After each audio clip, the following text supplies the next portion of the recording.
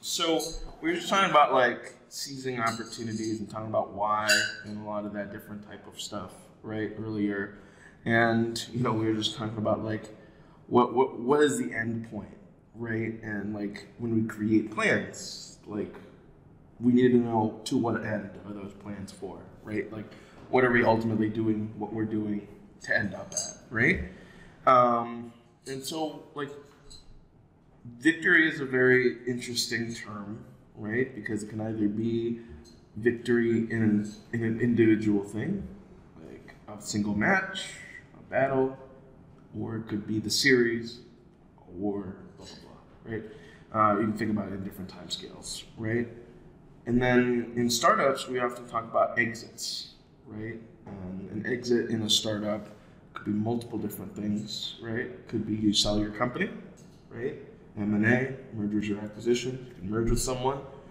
But exit is really like an off-ramp, right? And whether from the investor's perspective, it's when their money actually gets returned, right? Or from the founder's perspective, that's when their chips come off the table, right? And they get rewarded for the work that they've done, right? There are also IPOs, right? Secondary sales, so on and so forth, that those are considered like different exit events, right? And so when you hear about like different exits and that type of stuff, that's what's in the startup realm. That's kind of where that's at. Welcome.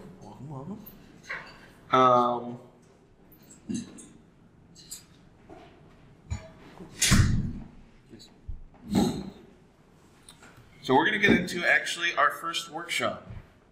Whoa, cool.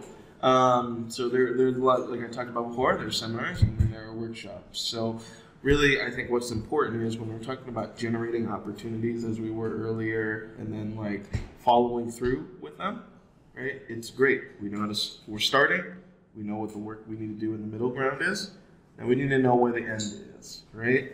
And so really I see two ways of doing this. And the thing that I often emphasize is figuring out what works best for you. And maybe you don't actually know. Maybe it's a time that you take, or now is the opportunity for you to actually figure out, do you work better going forward or backwards? Do you like thinking about the end and then like working your way back to where you are now? Or do you start now and then work your way forward? So that is the workshop. The record button is gone. Goodbye, everyone. And we're going to go into the workshop. So we have some paper here. If you want to do it in digital form too, that's totally fine. But